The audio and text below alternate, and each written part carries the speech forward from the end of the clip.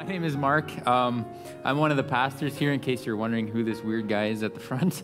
We've been going through the Gospel of John recently, and we wrapped up chapter 1 last week. It was a long chapter, 51 verses, but we ended off learning about the first disciples that Jesus called to himself, and today we're going to kick off chapter 2 of John, and we'll be going through the first 12 verses of John chapter 2, which takes us through the wedding at Cana in Galilee.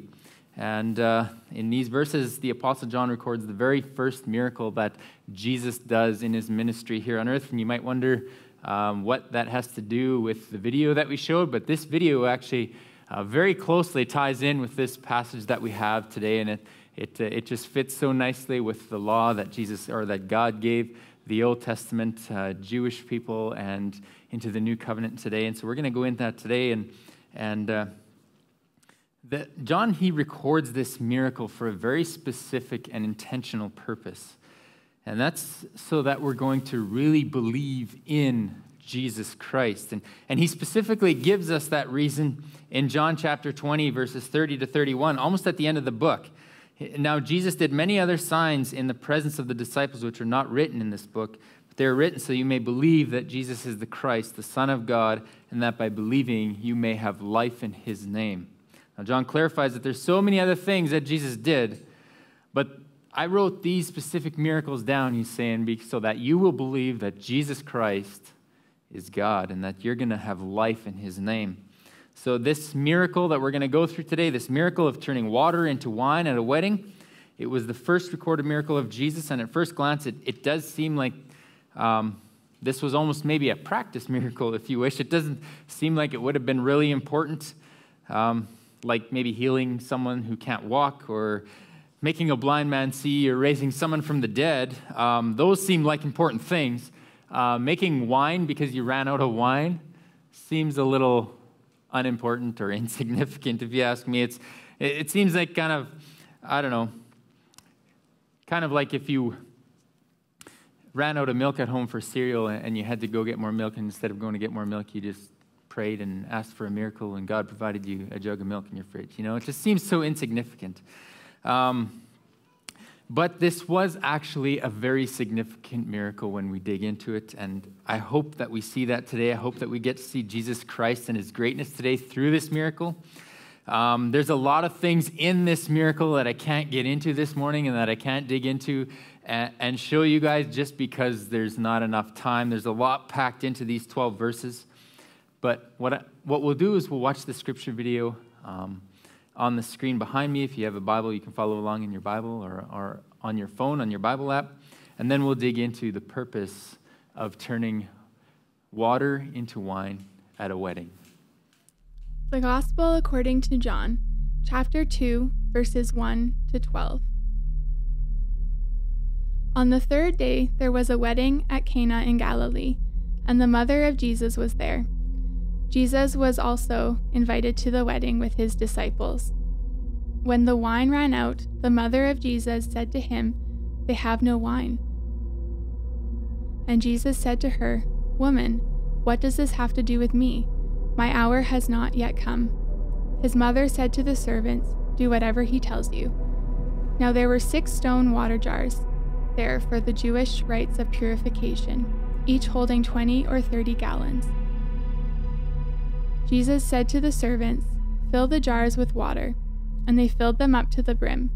And he said to them, "Now draw some out and take it to the master of the feast." So they took it.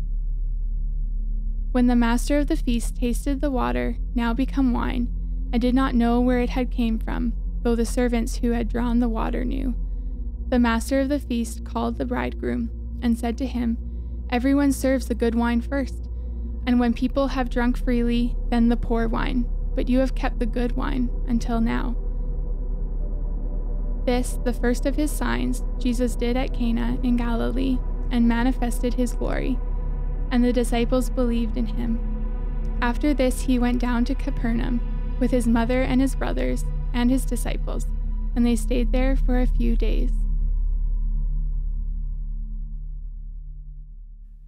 Let's just pray together before we dig into these verses.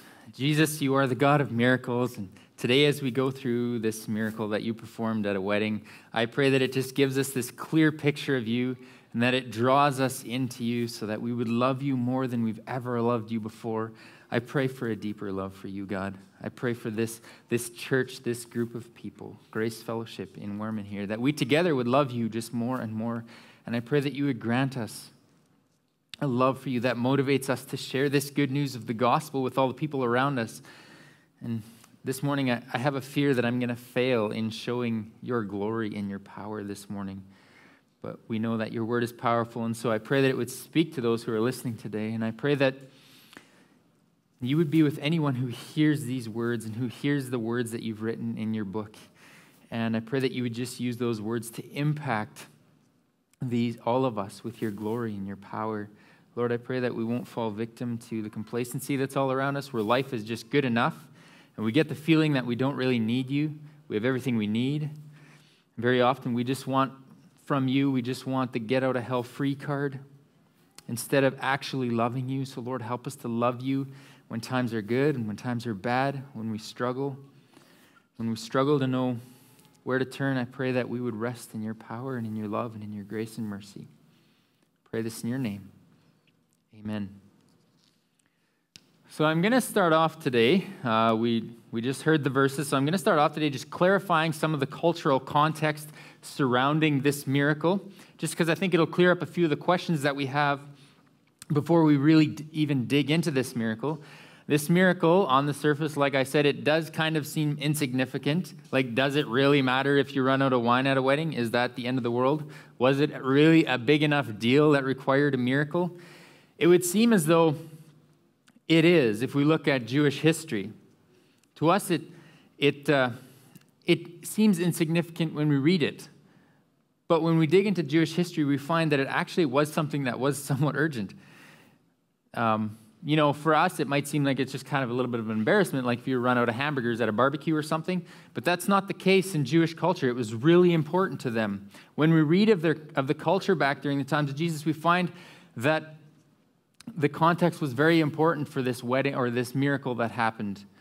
This feast, this celebration for a wedding, often it would last for days or even a week back then. It wasn't just a one-day deal.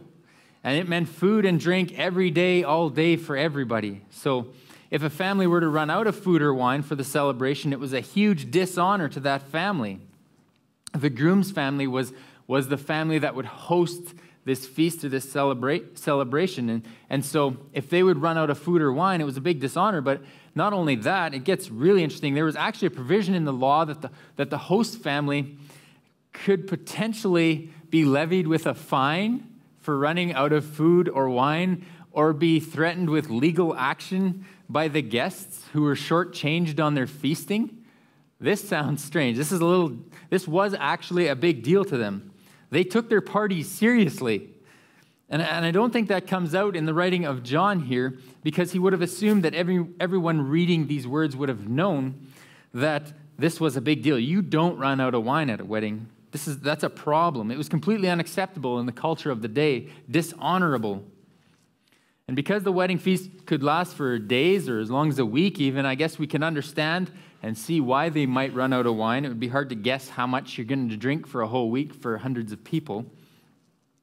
But anyway, Mary, the mother of Jesus, she must have sort of known the host family well. She finds out that they're going to run out of wine on the third day, and this was not good. And so she goes to Jesus and she asks him for a favor. Let's read verses 1-3 of John chapter 1. On the third day, there was a wedding at Cana in Galilee, and the mother of Jesus was there. Jesus also was invited to the wedding with his disciples. And when the wine ran out, the mother of Jesus said to him, "They have no wine." Now, after just giving you the context of the Jewish weddings there, I can hear a little bit more of panic in her voice. "Jesus, they have no wine." She's stressing out. It was kind of a desperate plea for some people that she knew. She didn't want their family to be dishonored or even suffer financial loss or a lawsuit. And so Jesus responds to her in verse 4. Jesus says to her, "Woman, what does that have to do with me? My hour has not yet come." Now, I feel like I have to just clarify just one thing before we move into this phrase. When Jesus calls his mother woman, he's not using it in a derogatory way. or as a derogatory term for his mother, as it might sound when we read this through the lenses of our culture today and the way our culture uses the words. If I say to my wife, "Woman, I need some coffee," I mean, you guys would be like, "What kind of a jerk are you?" Right? You're an idiot. But that's not what Jesus was doing. We can find a little later in John chapter 19, verses 26, when Jesus speaks to his mother from the cross, he uses the same words. John chapter 19, verse 26, when Jesus saw his mother and the disciple whom he loved standing nearby, he says to his mother, "Woman, behold your son." This was a term of endearment. Jesus loved his mother, and she knew it. But anyways, now that we get the fact that out of the way that Jesus was not being disrespectful to his mother, he was being firm with his mother. He was saying, "My time hasn't yet come," but he wasn't being disrespectful. And so Mary, she just looks at him and she tells the servants to do whatever Jesus tells them to do. She just has full faith in Jesus. He's going to do this. And she tells the servants to just obey. And in verse 5, and then in verse 6, we see now there were 6 stone water jars there for the Jewish rites of purification, each holding 20 or 30 gallons. Now, Mary just tells these servants, you do whatever Jesus tells you, and that'll be good enough for her. She totally has faith in Jesus that he's going to take care of this major problem that they're having at this wedding. So in verse 6, there's these 6 water jars for the Jewish rites of purification. And there's a couple of very interesting and very significant things about these stone water jars. The first thing, although really not the most important thing, was their size. I don't know if you noticed that. A keg is about 16 gallons. So John tells us these stone water jars are roughly 20 to 30 gallons.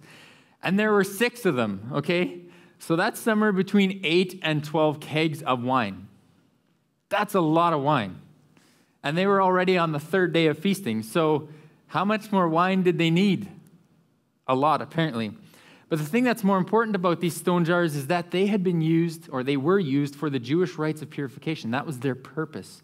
So everyone would have dipped their hands in the jars. They would have washed their hands according to Jewish customs so they would be ceremonially clean.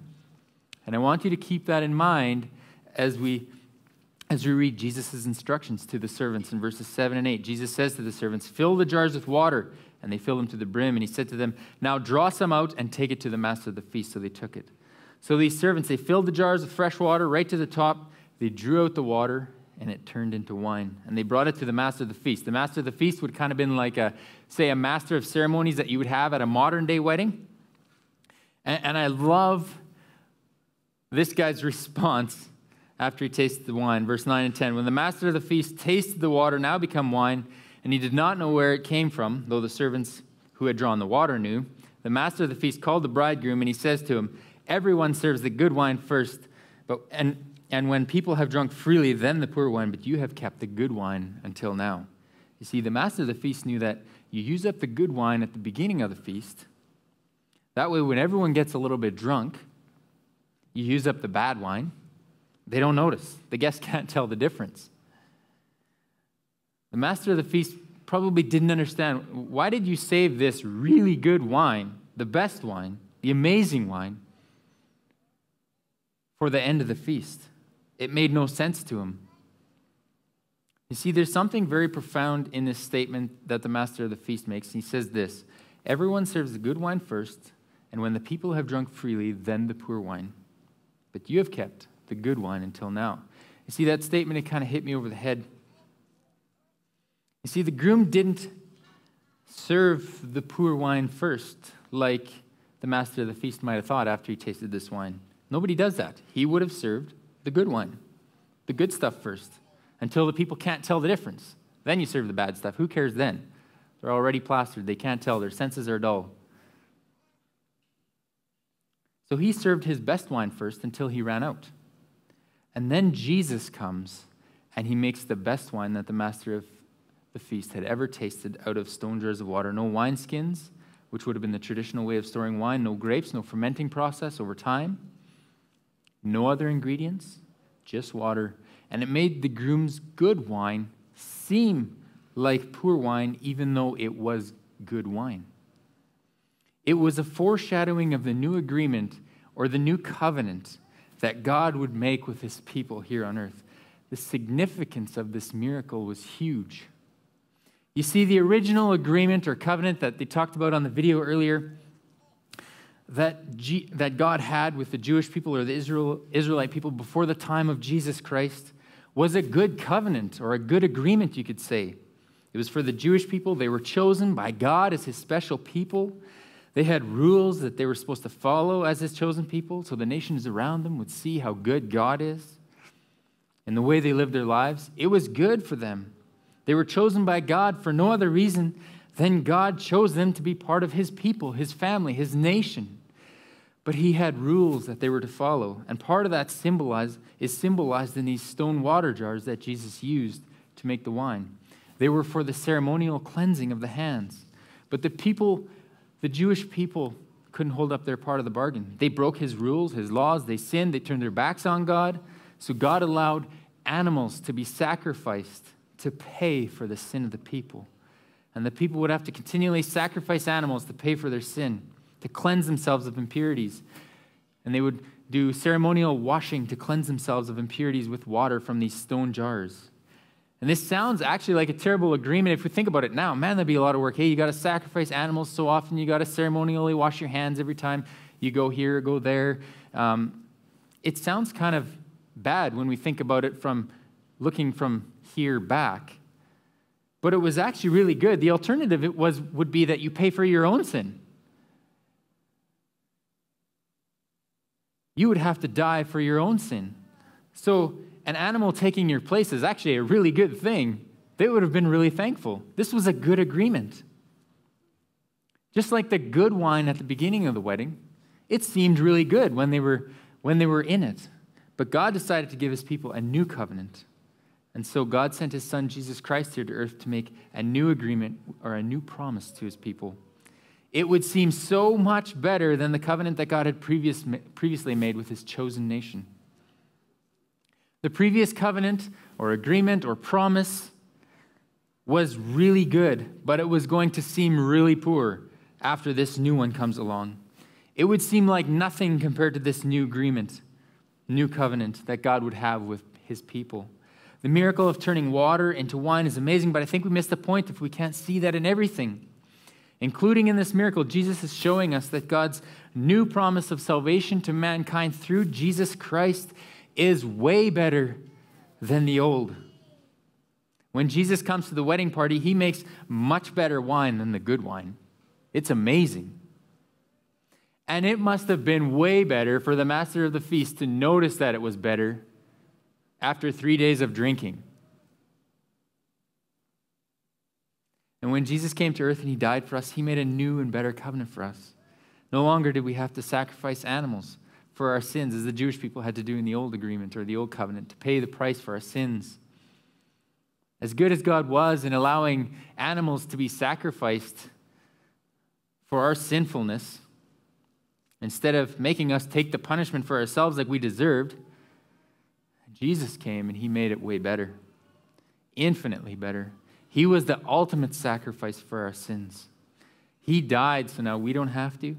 He rose to defeat death, something that the Old Testament sacrifices could never do, the Old Testament law could never do. They had to be repeated over and over by the people to continually pay for their sin. Jesus was a perfect sacrifice once and for all. He is better, just like when he came to the wedding and he put the good wine to shame by his amazing wine.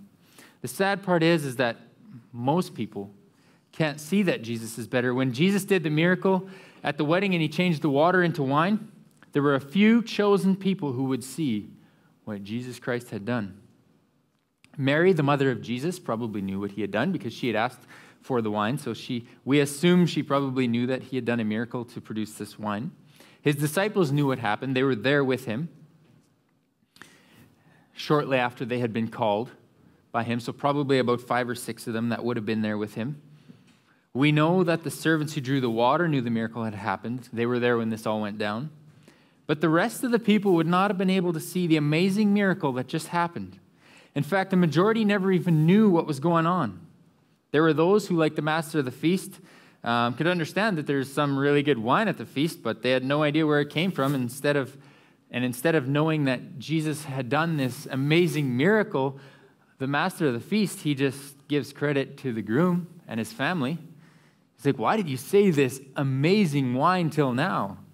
Well, the groom had no idea what Jesus had done. And then there were those who were too intoxicated to probably even notice that there was this amazing wine. Their senses would have been dulled. They wouldn't have understood at all that there was something really good going on. It's the same today. We live in a community of material blessing beyond what anyone could have imagined even 100 years ago. It's a gift that God's bestowed on our community. Just like the entire wedding feast benefited when Jesus shows up, the entire community benefits when he's given us this common grace that we just don't deserve. Jesus has blessed us beyond what we could imagine, and most of us are too intoxicated with selfishness and pride, individualism to even notice. We'll never see the gifts that God's given us. We're too full of self. And just like at the wedding, 90% of the people will never see that this better life is from Jesus because we're too intoxicated with the goodness of the life that we have here today.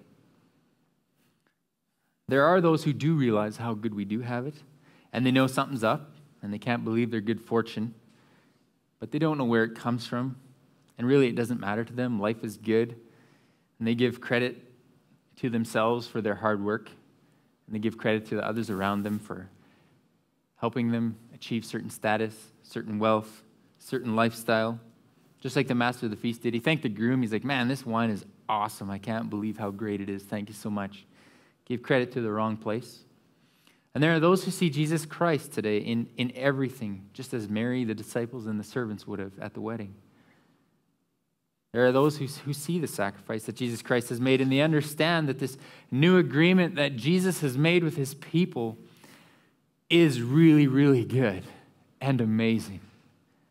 They understand the miracle it took to save us from our sin.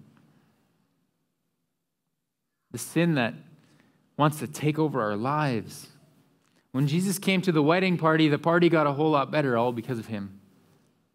Most of the party goers never knew that.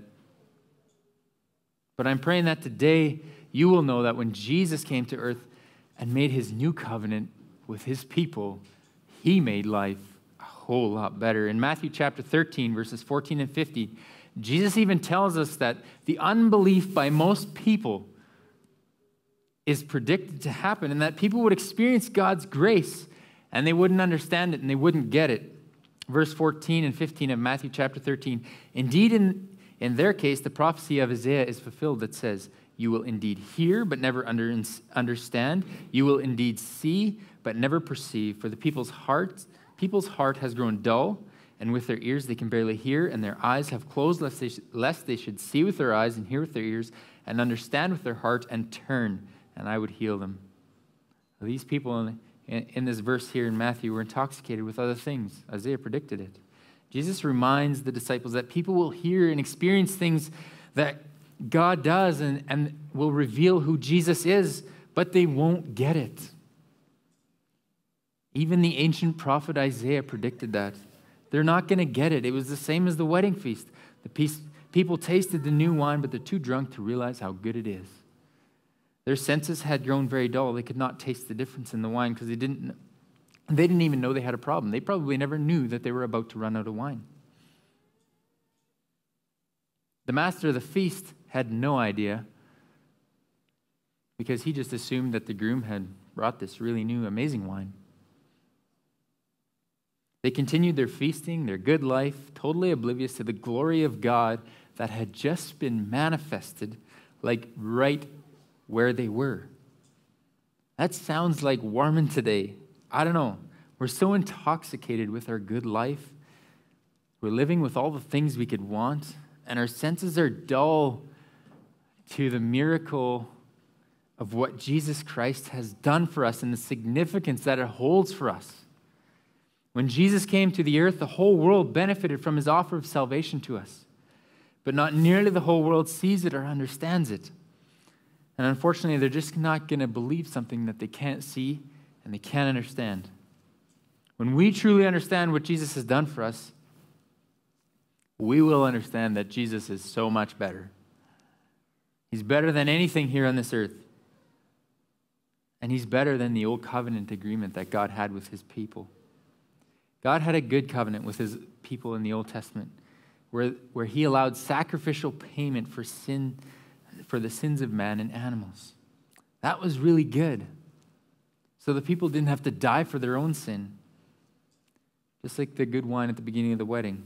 But he gave us so much better agreement now, or better covenant in Jesus Christ when he came to take away sins of the world. I want to show you what happens when we truly understand Jesus and what he's done for us. In verse 11 of our text today, John chapter 2, verse 11, it says this, the first of his signs, Jesus did at Cana in Galilee and manifested his glory, and his disciples believed in him. There was a very specific reason that Jesus did this miracle at the wedding. Never mind the foreshadowing of his new covenant or the promise that Jesus was about to make with mankind, that Jesus was about to take away the sins of the world. He did this miracle in front of his disciples, his first miracle. They saw it and they believed in him. You see, the disciples could see the glory of Jesus through this seemingly small and insignificant miracle. Because even a small miracle of making more wine is infinitely more glorious than we as humans can comprehend. He had called these disciples to himself probably just a few days earlier, and they followed him. But after seeing this, God's glory manifest here on earth in a miracle, they truly believed in him. They got to see a piece of his glory here in this earth, and they believed in him. Not all the people at the feast believed in him, only the ones who saw Jesus and the miracle he performed. When we see the glory of Jesus today, and it manifests itself here on this earth, we cannot help but believe in him. As insignificant of a miracle that turning water into wine might seem on the surface, it had significant and important purpose. John recorded 7 signs or 7 miracles of Jesus during his ministry in this book of John that he wrote. And this was the first one. And after this miracle, the disciples truly believed him. John goes further near the end of his book. I want to read this again. I read these verses at the beginning, John chapter 20, verses 30 to 31. I want to read them again at the end. I want to kind of bookend with these verses. Now, Jesus did many other signs in the presence of the disciples which are not written in this book. But these are written so that you may believe that Jesus is the Christ, the Son of God, and that by believing you may have life in his name. The reason that John wrote this miracle down was so that we could have life in Jesus' name. John wrote this book to tell people about Jesus and all of his glory, his miracles, his love, and his death and his resurrection. It's also we can get to see Jesus for who he really is. He was God, he was man, and he was perfect. Jesus was willing to give up everything for us, and I mean everything, so that we could have the best grace and mercy that are not deserved by us.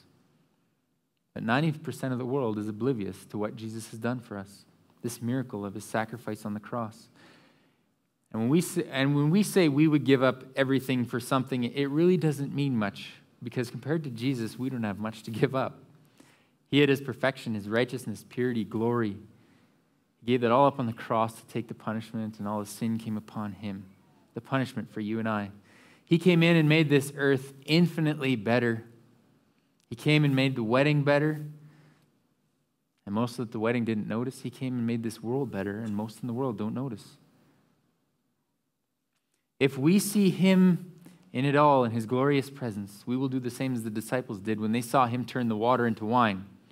We're going to truly believe in him. And one day Jesus will take his bride, the church, and we'll have this great wedding feast that will go on into eternity, the perfect wedding feast with Jesus as the groom. This will be a feast for the ages. You can read about it in Revelation chapter 19, but we're not going to go there today, sorry. But this wasn't the purpose of John's book. But when we see Jesus, when we believe in him, and we see the purpose of Jesus' miracle, that we would believe in him.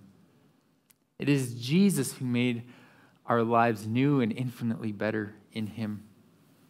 It's him that deserves the credit for the change in our lives.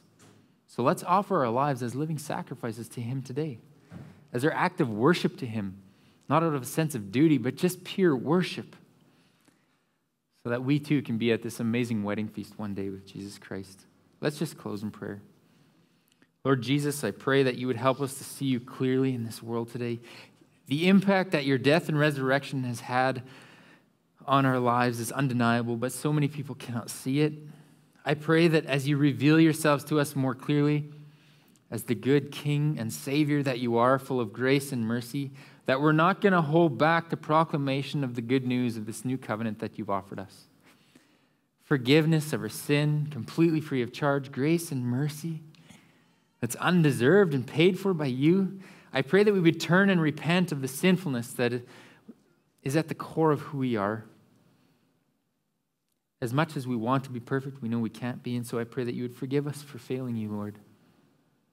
Help us to love you more than anything else in our lives. You are God, you are amazing, and so we thank you for this. I pray that you would not allow us to be blind to the salvation that you've offered us, but rather that you would reveal yourself to us clearly, and that we would truly believe in you and not just believe things about you. I pray this in your name. Amen.